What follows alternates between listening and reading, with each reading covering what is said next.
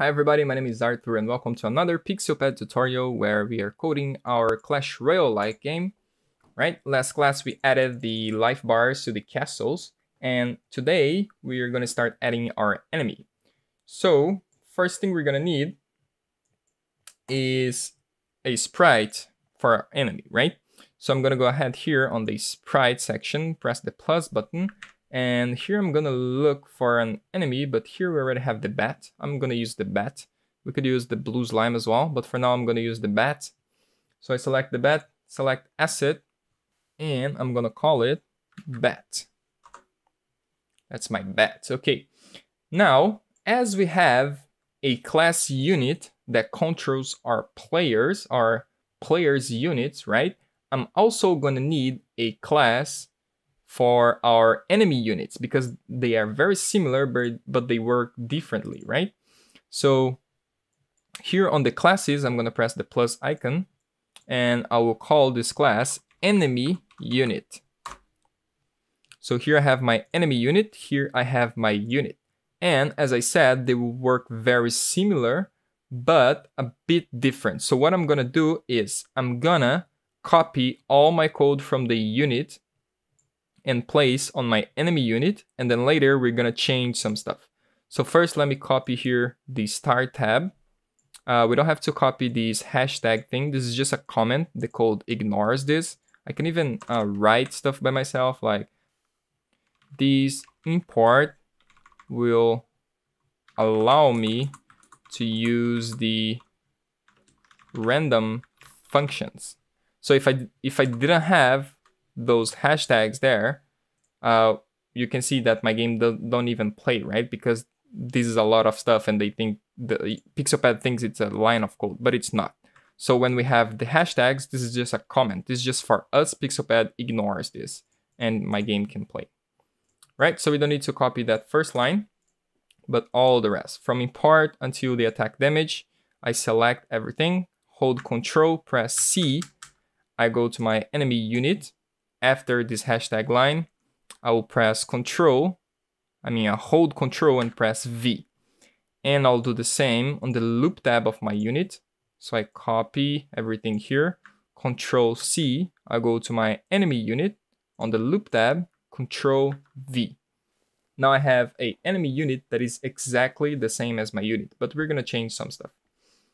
So first, what I'm gonna do is I'm gonna go to my game class, and after all this code here, I will create one enemy unit inside my game on the position of my enemy castle, just so we can test how this unit is working, right? So here I can say, for example, that enemy bat is a enemy unit, and this enemy bat has a sprite that is a new sprite from the class, from the image bat.png. So now when we start the game, we already have a bat, and as you can see, it is acting like a regular unit, right? It's trying to go to the position of the bridge and then later go to the position of the enemy castle. All right, so let's change here. First, I want to make this bat to spawn on the enemy castle's position, on the enemy base position. So I can say that my enemy bat.x is gonna be game.enemybase.x, and enemy bat.y is gonna be game.enemybase.y. Now my bat is spawning on top of my player of my enemy base, but it is disappearing, right, instantly. So that's what we want to change, right? The enemy is not gonna disappear once it touches the enemy base. It's gonna disappear whenever it touches the player base. So let's go inside the enemy unit here, and the enemy unit will have a start tab very similar, right? We have the scale X. Well, let's see if we need to change the scale X actually, because I'm not sure. Let me see my bat here. My bat is already looking to the left. So we don't have to make my bat to look to the right because my bat's gonna walk to the left, right? So here on the enemy unit, we don't need this scale X equals -1. My bat doesn't need to be turned to the other side, right? it will then choose a bridge to go and set its own attributes, speed and attack damage. Okay, that's fine. Let's go to the loop tab, and here, what we have here on the third line here is, this line is making my unit to walk to the right. But this is the enemy unit. This should not walk to the right, it should walk to the left. So I'm gonna change this plus to minus. Whenever I change this plus to minus, that's it. It's gonna walk to the left now. Okay, let's see what else. Let's change this collision here because I'm checking collisions between myself and a castle. And then I get which castle have I collided with. And then I check if this castle's team is... So here I want to check for the castle team player to then deal damage to that castle and destroy myself, right? And now, whenever we press play, the bat leaves from the castle, from the enemy castle, and it just walks to the left, right? But it's not crossing the bridge because of this statement here. This statement is checking if my X position is greater than the target X. So it's checking if I'm on the right side. But if I want to cross this bridge, I have to be in the left side. So I have to check if it's smaller than that position. So here I'm gonna change this arrow here to be the other arrow. This is the smaller arrow. So I'm checking if my X is smaller than the target X. But then this plus 150 here will kind of bug as well, because then my player will change the position here at the end of the bridge. And I don't want that. I want it to be at the end of the other side of the bridge, right? So instead of plus 150, I'm gonna do minus 150. And now whenever I press play, my bat goes there, crosses the bridge, and go towards the player castle. And I'm pretty sure it's already dealing damage, but just so we can test, I'm gonna go to my start tab here, and I'm gonna increase the attack damage to 50 instead of 1. So it should take half of my castle as damage. Let's see if that happens. So the bat goes there. Yep, so my castle is also losing life, and my enemy unit is already dealing damage to my castle. So I'm gonna put this value back to 1. And okay, we have started our enemy unit. That's good, it's already behaving the way we want, but I don't want it to be spawned whenever I press play. I want the enemy castle to decide whenever it's gonna spawn a bat or not, right?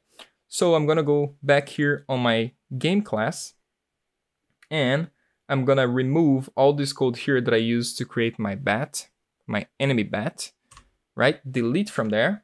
So that's how it's gonna work. We're gonna need a timer for our enemy castle to be able to spawn troops for us. So let's say I spawn a bat, and then 1 second later I spawn another bat, and then 1 second later I spawn another bat. So these 1 seconds are counted with timers. So we need timers for this.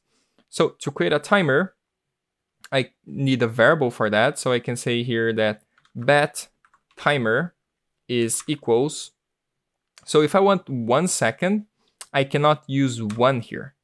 Why not? Well, you will understand why. So wait, let me just leave 1 for now, because we need to keep reducing this timer, right? And to keep reducing this timer, we need to go to the loop tab.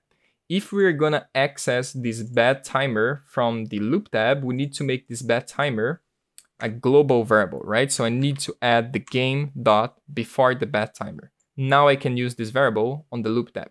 Here on the loop tab, I want to keep reducing the bat timer, right?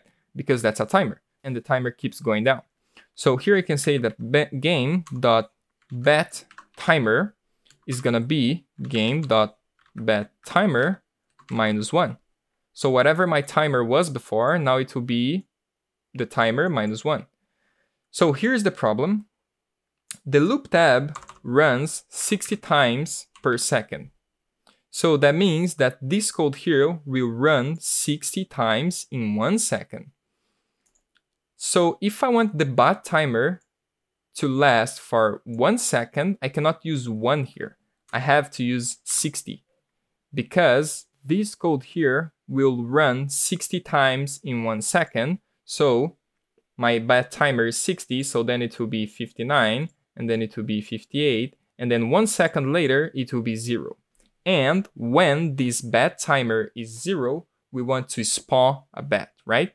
So here, if the game.bat timer is equals 0, then what I want to do, I want to spawn a bat, right? And to spawn the bat is basically the same code as we had here before. So we're gonna say that the bat enemy, or enemy bat, is a enemy unit, and the bat enemy dot x is equals to the game dot enemy base dot x, and my bat enemy dot y is equals to my game dot enemy base dot y. Okay, so let's see if that's working. So here we have 60, that means 1 second. After 1 second, it will keep reducing the bat timer, right? And after 1 second, this bat time should be 0. And if it is 0, then it should spawn an enemy unit for us. So let's try it out. So I press play. After 1 second, it spawned the bat for us, but the bat doesn't have a sprite. We forgot to add a sprite for the bat, so bat enemy dot sprite is equals a new sprite from the image bat.png. Right? So I press play. After 1 second, it spawns a bat. Press play. After 1 second, spawns a bat. All right, but if it only spawns one bat, it never spawns another bat again. That's because we have to reset the timer, right? If the timer is over, we reset the timer to start counting again. So here, after I spawn my bat, I want to set my game.bat timer back to 60. So 60 is 1 second, right? Let's see if I use 180. So this should be 3 seconds. So when I press play, the first bat will show up after 1 second, and then later, every 3 seconds, it should spawn a new bat for me. So let's see, after 1 second, it spawned one, and then after 3 seconds, it spawned another one. After 3 more seconds, it spawns another one, and that's it. So we have started coding our enemy AI, and we're gonna finish it in the next video. So make sure you press save on your game, and I'll see you in the next video. Bye!